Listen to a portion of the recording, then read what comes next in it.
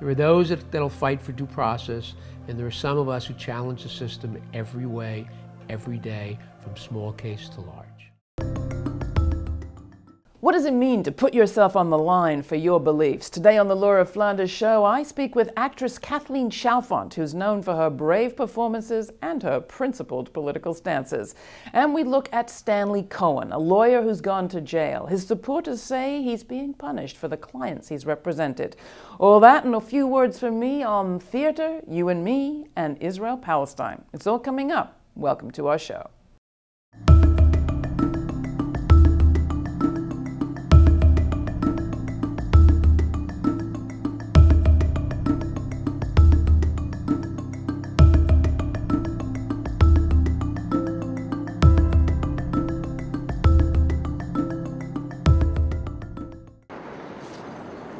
Carol Churchill wrote 7 Jewish Children, a play for Gaza, in response to Israel's 22-day siege of the Gaza Strip in 2008.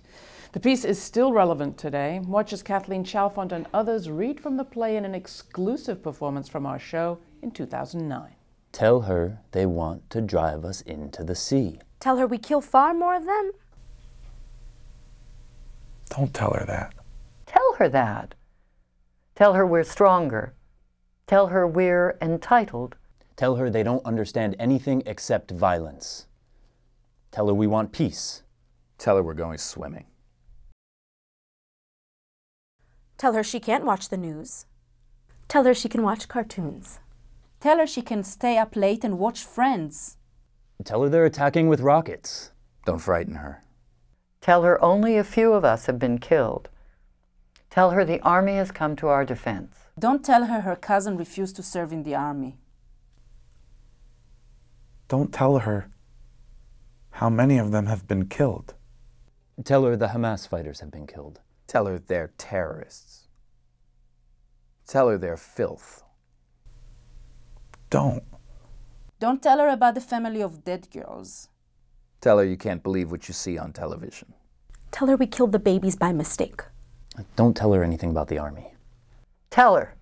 Tell her about the army. Tell her to be proud of the army. Tell her about the family of dead girls. Tell her their names, why not? Tell her the whole world knows, why shouldn't she know? Tell her there's dead babies. Did she see babies? Tell her she's got nothing to be ashamed of. Tell her they did it to themselves. Tell her they want their children killed to make people sorry for them. Tell her I'm not sorry for them. Tell her not to be sorry for them. Tell her we're the ones to be sorry for. Tell her they can't talk suffering to us. Tell her we're the iron fist now. Tell her it's the fog of war. Tell her we won't stop killing them till we're safe. Tell her I laughed when I saw the dead policemen. Tell her they're animals living in rubble now. Tell her I wouldn't care if we wiped them out. The world would hate us is the only thing. Tell her I don't care if the world hates us. Tell her we're better haters. Tell her we're chosen people. Tell her I look at one of their children covered in blood and what do I feel? Tell her all I feel is happy it's not her. Don't tell her that. Tell her we love her. Don't frighten her. A lot of people talk about art and politics meeting. Our next guest, actress of stage and screen and TV, says in the case of theater, it's not about meeting. Theater itself is a political act, a collective one. And she should know. Not only has she starred in award-winning roles in plays including Wit and Angels in America, she also studied classical Greek at Stanford. Kathleen Chalfant is currently enjoying an enormously successful run in the award-winning Showtime series The Affair. Sometimes cast as a charming voice of reason on stage, off it, she's also an outspoken advocate for justice in the Middle East and right here at home, fighting incarceration. I couldn't be happier to welcome back to the show my friend Kathleen Chalfant. Kathleen, welcome to the program. Thank you, Laura. I'm very glad to be here. So you're just having a ball doing The Affair, right? I am having a ball. There are no bad parts of The Affair. It is astounding makeup. Oh, they wish to talk about the important things the important first, right? things. Start right there. Astounding makeup, clothes that I couldn't imagine existed in the world, let alone would be hung on my shoulders. and it's amazing writing, and all of the actors are the kind of people that you could talk to all day long, both on stage and off. Your role is kind of interesting. It's not a typical Kathleen Chalfant role. Whoa. I love her. She says all those terrible things that no one else would ever dare to say. And of course, she did write the books. That's right. So. You have to watch the series, people. Sorry. Is it available free on cable anywhere yet? I have no idea. No, it's a reason to I only subscribe. found out last week that I was coming back on the second season, so. How could they possibly do it without you? Absolutely no way. TV. Now, you've got, as I said, humongous experience in theater, in stage. Let's talk about the stage for a minute. You received a Tony nomination, of course, for Angels in America. You also received numerous awards for that incredible off-Broadway play, Wit. People still talk about that extraordinary performance with your bald head and naked body. Is it as hard as it ever was to get good roles like that for women? You know, I have to say, I've been extraordinarily lucky. I basically didn't work at all until I was nearly 40, so I missed all those roles. But I've been really lucky, and in the last few years, more wonderful parts have come. Alex Dinelaris's play, Red Dog Howls. Mm-hmm. I've played Agnes in A Delicate Balance 3 times in the last 6 years. And I saw you most recently in Claire Koss's wonderful play, Dr. Du Bois and Mrs. Ovington. Miss Ovington. Miss Ovington. Miss whom Ovington. I didn't know of. One of the co-founders of the NAACP, a white woman. There's a great line in that play where Miss Ovington says, white people need a revolution. I think she says to ignite our humanity. Yes. We do, right? We do. Well, it's, you know, it's always harder for the, you don't want to say privileged people have the luxury of working for peace and justice, and then when it gets too hard, you can go home to your nice house. And that's true of all of us who have had the I don't know, good fortune or bad fortune to live a life of privilege.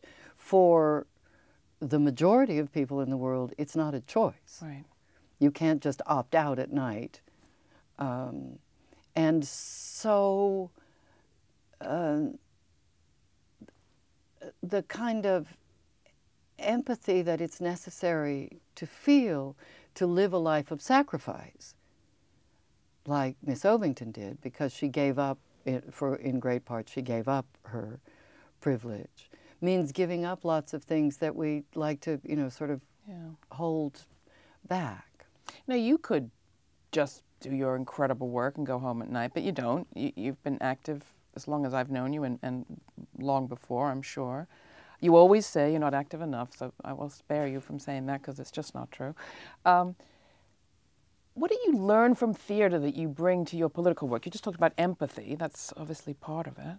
Well, as you were saying before, I always think, it always worries me when they take the arts out of education, and particularly when they take the theater out of education. Talk about that. Because all the skills you need to make a play are all the skills you need to build a society that works. What do you mean? In the production of a play, every single person, from the person who's the star of it to the person who tears the tickets in the lobby, is essential to making the thing go. The majority of people who work for it work toward what looks like someone else's certainly moment in the spotlight. So it's about cooperation, it's working for the common good. All these people are trying to get the play on. There's lots and lots of deferred gratification. And it's not commodifiable. You don't make a commodity of it in the way, I mean, No. you could charge a lot for the tickets, but It's an experience. It's not something you take home in a It pretty only purse. exists. Every single performance only exists in the minds of the people who have performed it and the people who have watched it at that moment, and the thing that's made is this thing in the middle. And I work sometimes with a wonderful theater company called the Epic Theater Ensemble, who teach in the schools and have an after-school program called Shakespeare Remix. And they take the great plays and the students, and it's after school, so it's entirely a volunteer program for these kids. It goes on from 3 to 5, and it takes all your time. And it's Shakespeare, and everybody understands exactly what's going on. Everybody does all of those things that I just said they need to do. And in the end, they make this extraordinary thing. I hate to bring us down from this high of theater, because I love theater, but it has to be said in the U.S., movies occupy a much bigger place in most people's consciousness. And as you described on this show many years ago, movies are quite different when it comes to the question of the collective versus the one. Much more of focus on the one. I think although movies, they take more people. Movies and the television. I would argue now that with streaming and all like that, long form television is the most important and in some ways the best popular form of entertainment. I think maybe I'd think different. The experience for the actor is different, because by the time the thing comes out, it's been months ago and you're sort of alienated from the work. Yeah. But I would also say that to make one of those things successfully, I would now say also requires a collective. Well, I like that. I think you can't. I think you can't do it well otherwise. When you were here last time, we talked about what had recently happened, which was the 22-day Israeli assault on Gaza. You and I went to Lebanon together. Now it's nearly 20 years ago. God, I know. And I guess my question for you has to do with that part of the world. You're on the board of the Freedom Theater of Jenin in the West Bank.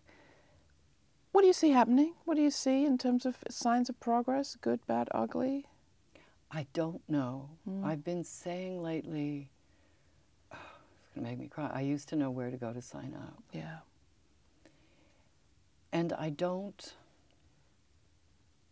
know what we are to do. I've come to believe that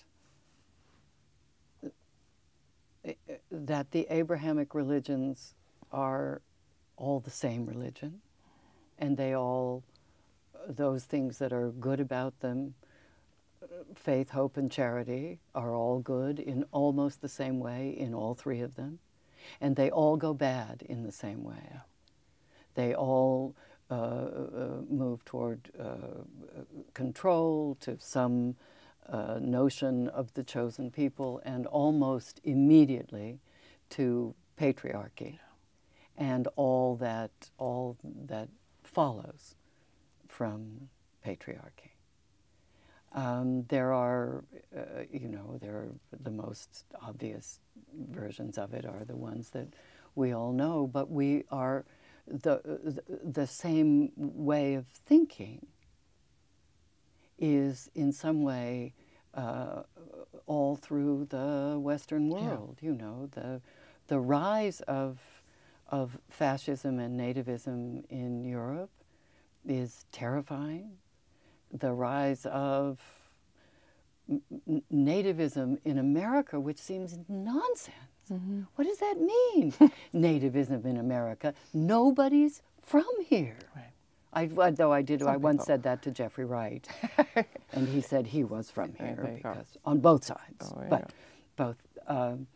But you have to. It's a long time, about 10,000 years ago, to actually say you are from here. The Freedom Theater of Jenin, has to be said, is continuing after the assassination of its leader. The Freedom Theater. I think that that we, in a way, the Enlightenment was an attempt to deal with the downside of the Abrahamic religions. It has its, God knows, many, many, many downsides too.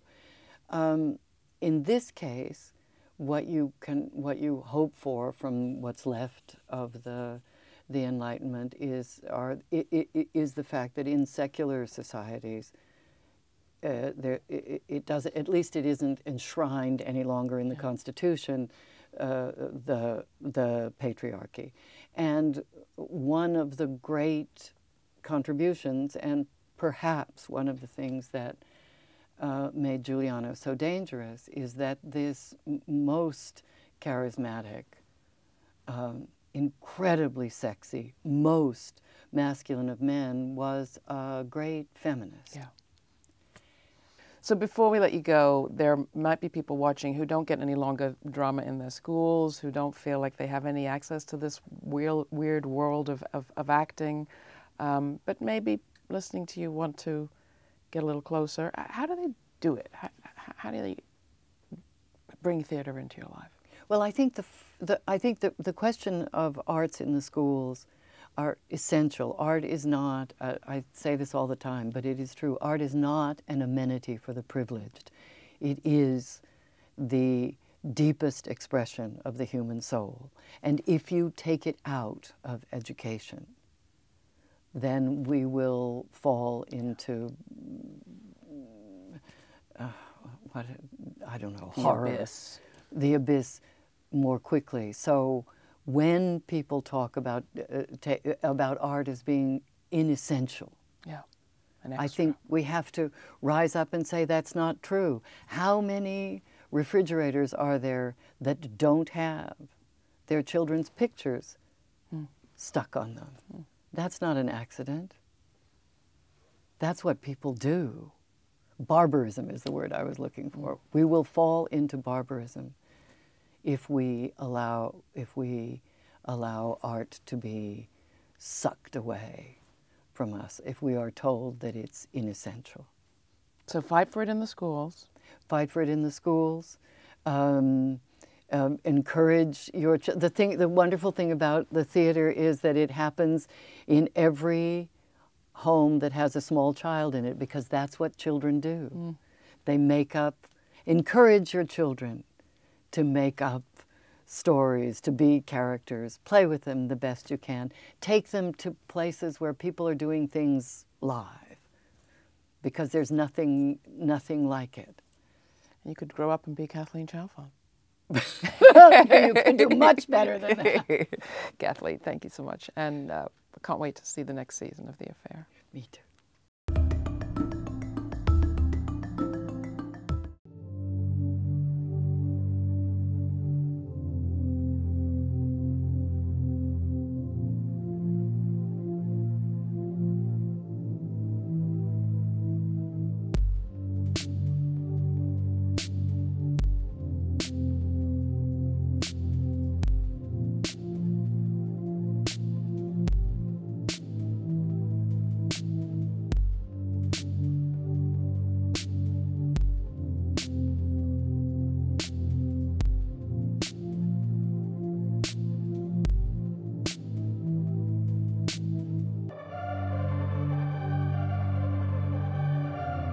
Functioning democracy and a functioning judiciary requires attorneys who are willing to step up and take clients who, for whatever reason, have been demonized by the wider society and by the state. And if essentially you snuff those attorneys out, if you disbar them, if you disenfranchise them, in the case of Stanley, potentially even send them to prison, what you're really doing is eroding the very process of an objective judicial system and democracy itself. Criminal defense is all political. There's not a person prosecuted in this country that's not political, whether it's based on class, whether it's based on gender, whether it's based on race. There's a very fundamental common strain among my political clients. There are people who say no, they resist. They need advocates. It's what I do. I stand with them, I fight with them, I support them, and it's what I do. I view my work as friction on the machine. I view my work as trying to fuck with it because it's corrupt. There's systematic problems because the judges, because the prosecutors, because the police are essentially corrupt and indifferent or malignant in the whole situation. And I view myself as throwing myself into the machine.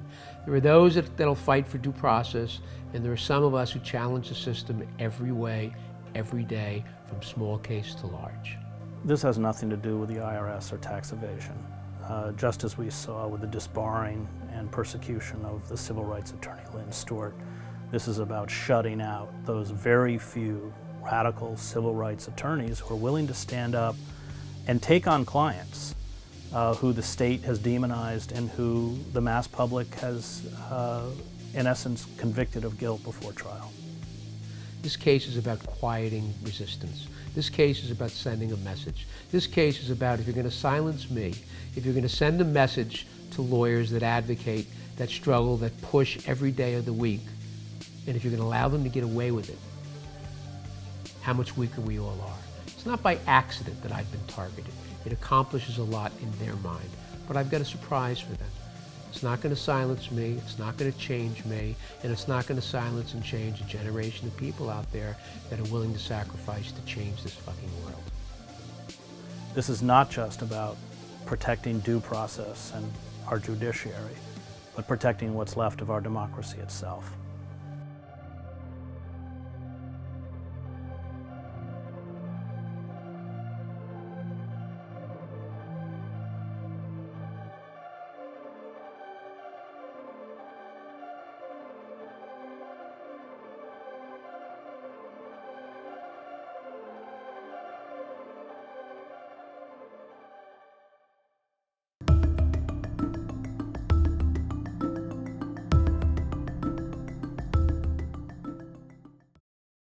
A play called My Name is Rachel Corrie is returning to New York for the first time in 9 years, 12 years after its young protagonist was crushed to death beneath an Israeli military bulldozer.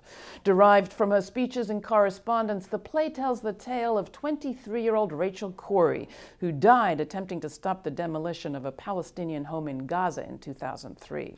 Soon after her killing, Corrie's family sued the Israeli Defense Ministry in a case finally dismissed by the Israeli Supreme Court this year.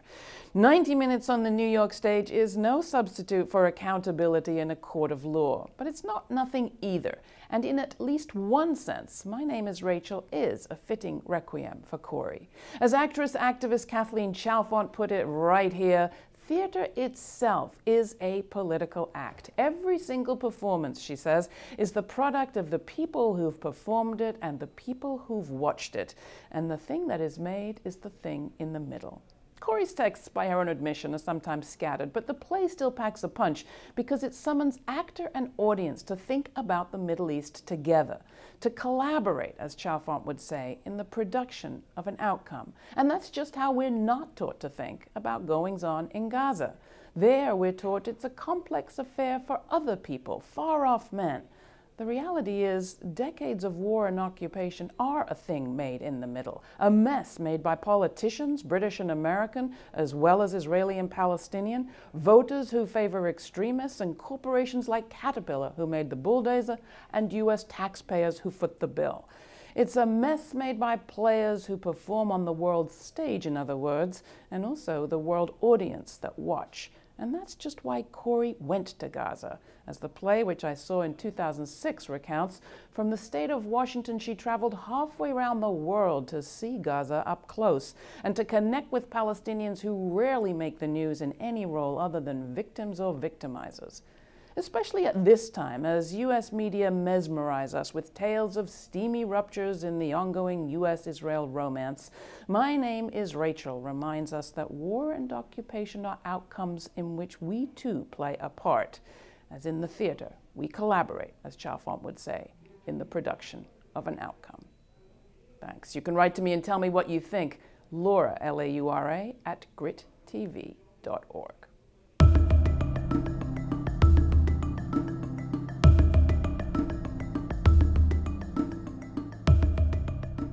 This week on the Laura Flanders Show, Jesse Hagopian, a reformer who helped lead a student revolt. We're seeing the school-to-prison pipeline being built with these high-stakes tests. And New Orleans, a city that's transformed to an all-charter school system. The more schools fail, the more money certain organizations can get to open new schools. They give no thought to what closing a school does to a child.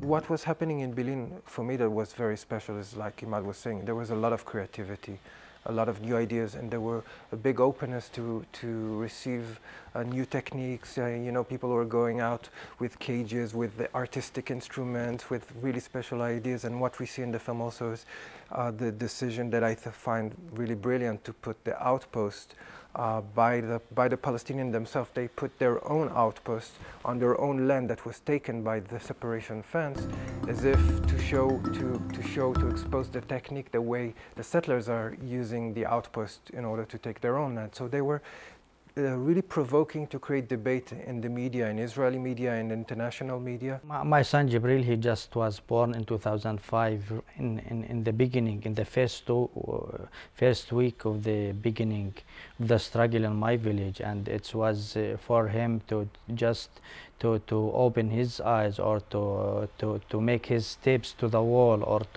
to say his words about army or wall. It was difficult for kids to grow up like this, under this situation.